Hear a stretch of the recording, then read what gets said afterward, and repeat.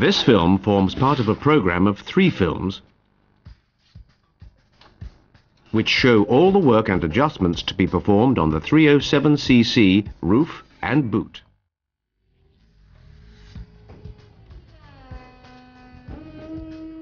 This film is film number 1.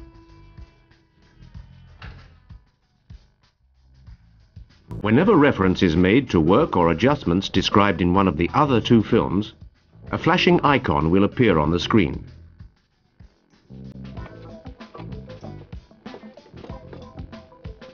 In this film, we will first of all describe the new features and the system architecture.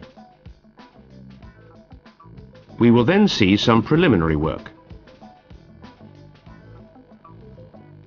Then, how to change an actuator and the hydraulic unit. We will also see how to change a switch.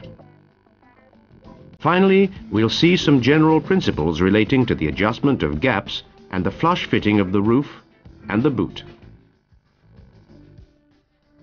Given the number of moving parts, it is important when operating the roof and boot to pay attention to the position of your hands in order to avoid any risk of injury. It is also essential, before removal, to accurately identify the routing of the piping, harnesses and cables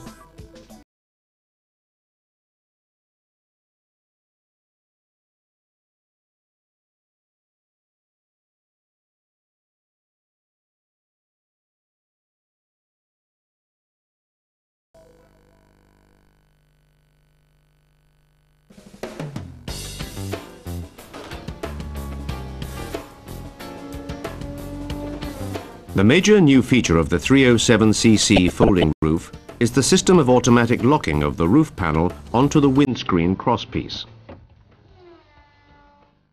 This operation is performed by an actuator located underneath the roof.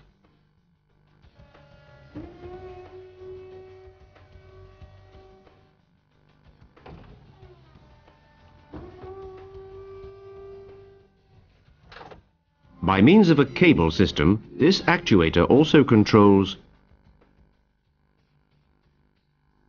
2 side locks which interlock on either side of the roof and the rear quarter panels.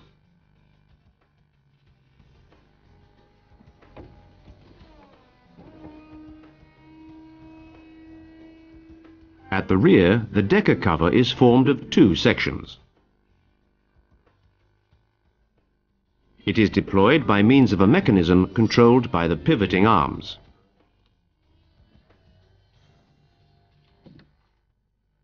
In the coupe position, only the front section is deployed. In the cabriolet position, the 2 sections are interlocked by means of a lock controlled by a cable linked to the decker cover mechanism.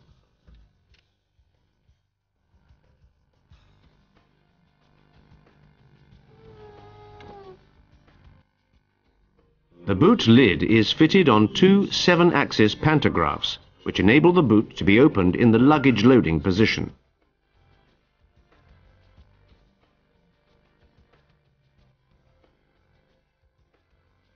These 2 pantographs are fitted onto a tube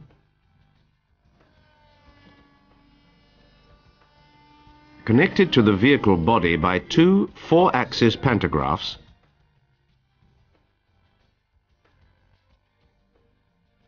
which allow the mechanism to clear the bumper when the boot is opened as part of the roof operation. The boot sill trim forms part of the mechanism and is tilted at the same time as the tube.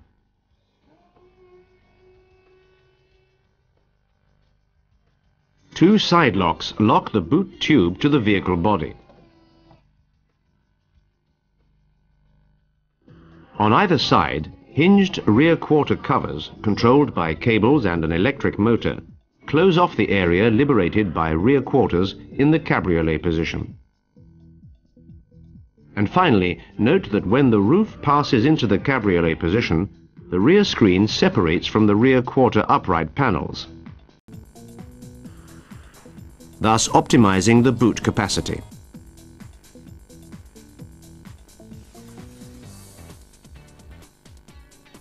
The ECU that controls the hydraulic unit is located in the rear section under the boot carpet.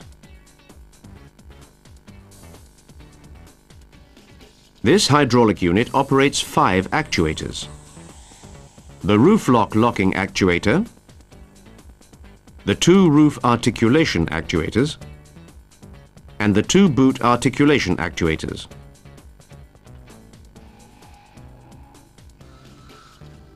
Twelve specific switches control each phase of the operation.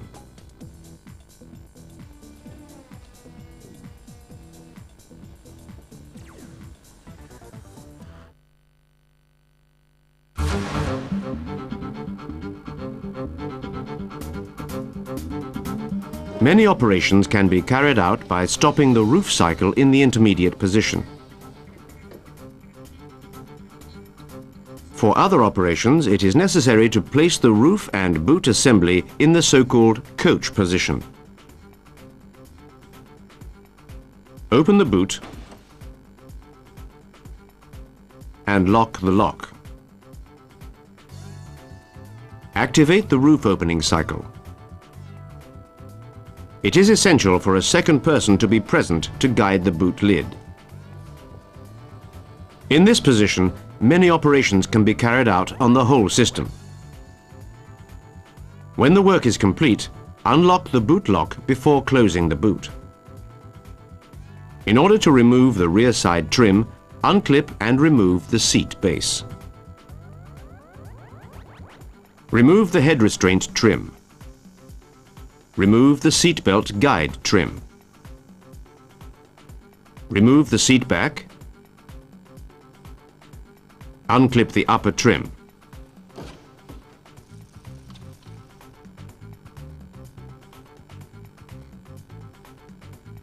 Unclip the grab handle trim. Remove the handle fasteners.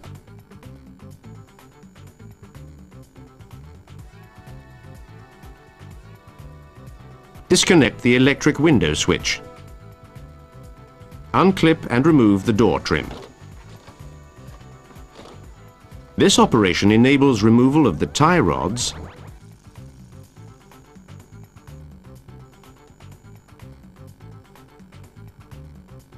and placement of the pivoting arms of the positioning rods.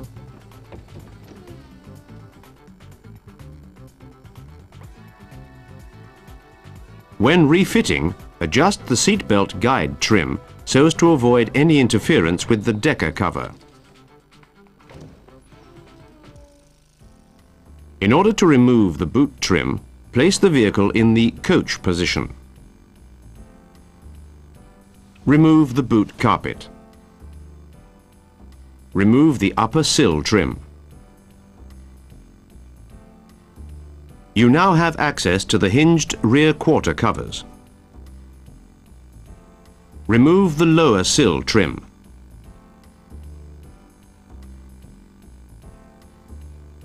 You now have access to the ECU and the hydraulic unit. On either side, remove the rubber stops for the rear screen and the trim on the supports. On the driver's side, the trim includes the luggage cover sensor and the boot light. Remove the side protective trim by pulling it backwards.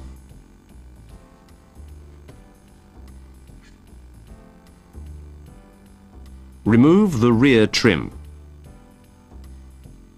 On the driver's side, disconnect the 12-volt socket and the parking aid ECU. Remove the side trim. This enables you to change the boot locked switches and, on the driver's side, the boot open switch. Replace the rubber stops for the rear screen.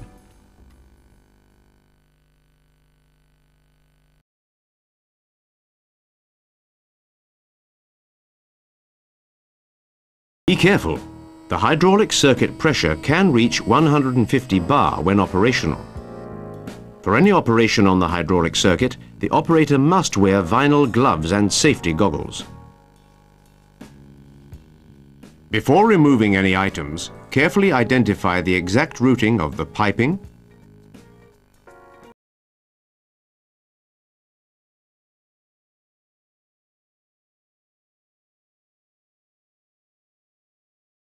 note the roof open switch located close to the roof actuator on the driver's side. The piping is secured to the actuators by means of brackets. An O-ring that is changed systematically ensures that the system is watertight. In order to remove the actuator for the roof locking mechanism, use a spanner to open the hydraulic circuit and loosen the hydraulic unit filler screw.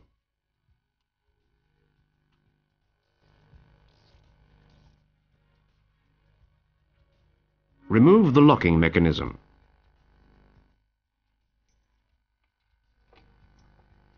Place protective covers on the vehicle.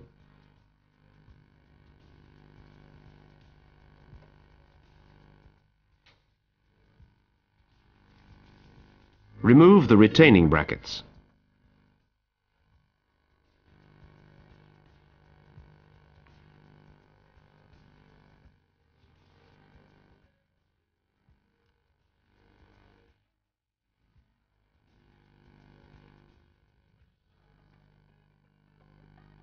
Cover the ends with absorbent paper. If required, extract the O-rings from the actuator. When refitting, place new O-joints on the pipe shoulders.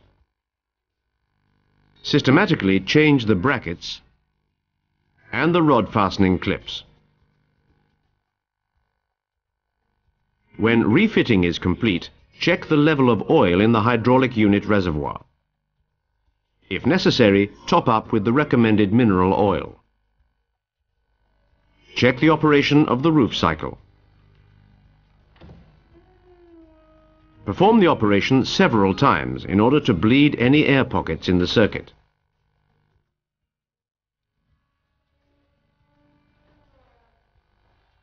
Note that the hydraulic unit possesses a thermal safety system which inhibits operation in the event of excessive temperatures. In order to remove the hydraulic unit, remove the sill trim and the boot carpet.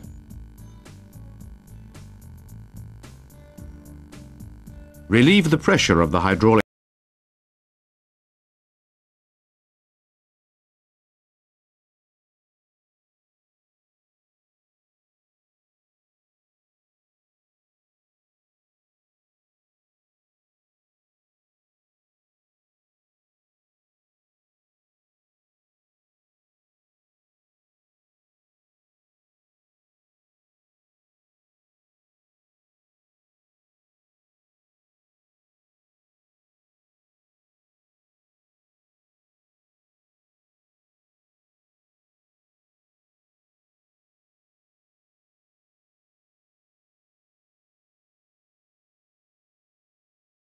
Note that the pipe numbers on the actuator side are also found on the hydraulic unit side and on the connection plate.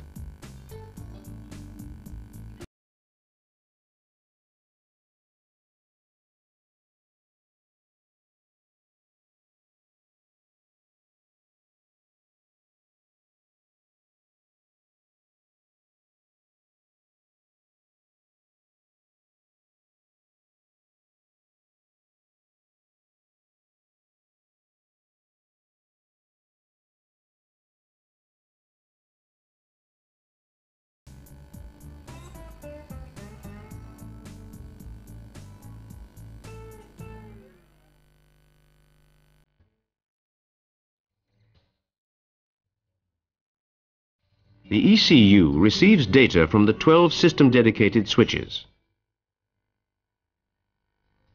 The ECU does not require any initialization, even if it is changed.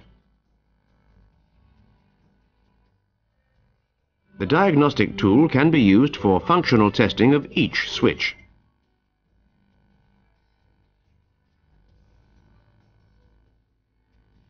When work is carried out on these programs, any possible change of switch will be indicated. For example, to change the roof closed switch, disconnect and remove the lock catch on the driver's side.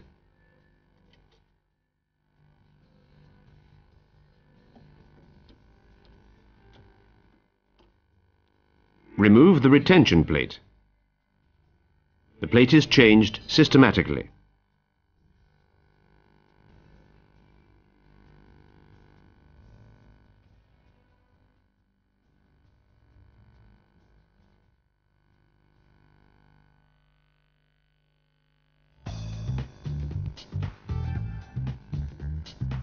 Any adjustments must be carried out with the vehicle seals in place and with the vehicle standing on all four wheels on a flat surface. Following any removal fitting operation, it is essential to adjust form and fit.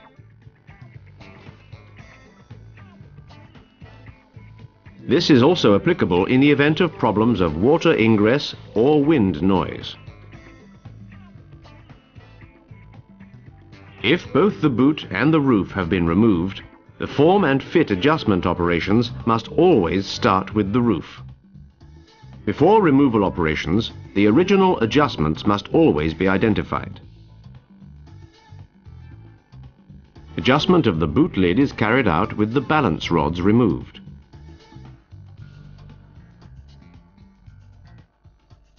All the form and fit values are given in the repair methods.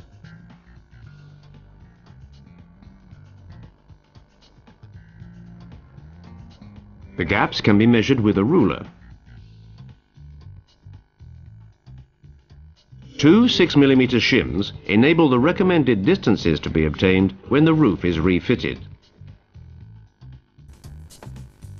Adjustments are carried out in the three axes: the x-axis or longitudinal axis, the y-axis or transversal axis, and the z-axis or vertical axis. Following each operation, check the operation of the roof and the boot. Carry out a fault reading, followed by clearance of the faults. Carry out a water ingress test and a road test.